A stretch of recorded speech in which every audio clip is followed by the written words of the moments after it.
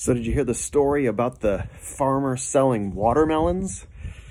The farmer had all these watermelons for sale, tons and tons of watermelons. He had a sign up to try to deter theft. It's hard to keep track of all these watermelons, and the sign said, one of the watermelons is poisoned. Now, of course, he knew that there were no poisoned watermelons, but he put the sign up to try to deter theft, and it worked. Nobody was stealing any watermelons. He thought this was fantastic. And so he went through the season selling watermelons, no problem.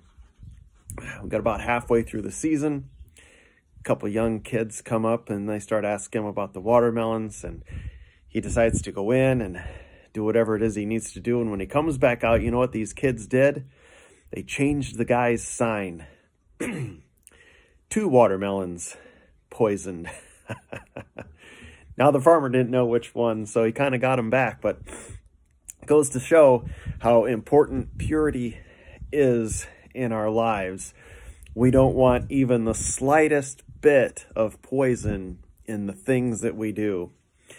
I don't want my water to even have 1 drop of rat poison in it. Not one. And you know, there's so many of us who walk with 1 foot in the world and 1 foot with God. And he wants us to be completely pure for him. And I tell you what, we struggle with this a lot as people. We want to have it both ways, but God doesn't want you to have it both ways. God wants you to maintain personal purity in your life. And in this section of 1 John, which is where we're at in our 5-minute messages, we're looking at chapter 3 today. We're going to look at verses 4 through 9.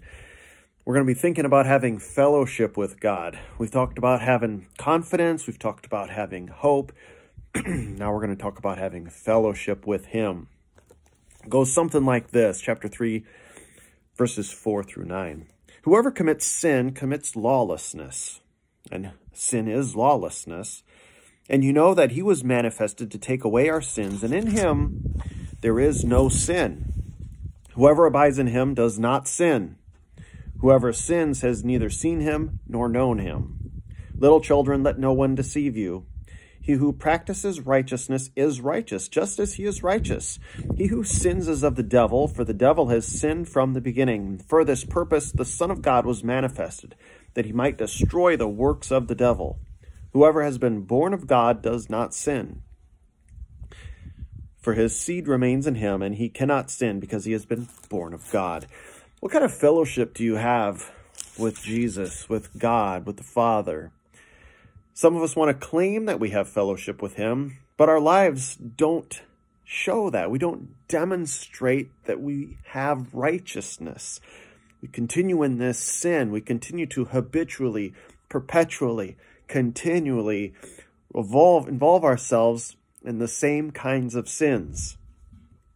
Whoever commits sin commits lawlessness. Do you not know that God has laws in place, rules in place, guidelines, boundaries, barriers in place so that you will live in the way that he wants you to live? It's not up to you to decide that you're just going to be able to go do this and go do that and go here and go there and go everywhere and do whatever it is you want to do. Sin is lawlessness. God has a very defined system by which we're supposed to operate. And you know that he was manifested to take away our sins. He's supposed to have done this in your life. Has he taken away your sins, or do you still fall into those same traps? In him there is no sin. Whoever abides in him does not sin. Now, this does not mean that we're going to be sinfully perfect. We still are. I mean, this mortal body of mine, as awesome as it looks, still sins. So it's not that we're going to be perfectly sinless, but boy, it should be going down. I shouldn't be falling into the same traps. Whoever sins neither has seen him nor known him. If you want to tell me that you know him, stop sinning. That's the whole point of this Christian stuff, is to stop sinning, to be like Jesus, to be following him and these sorts of things. And don't let anyone deceive you. He who practices righteousness is righteous. It's not that doing these right things makes you righteous, but it just demonstrates that you have it. Whoever has been born of God does not sin. We need to have that kind of fellowship with him where we're not sinning. And we need to have this kind of purity. Have a great day.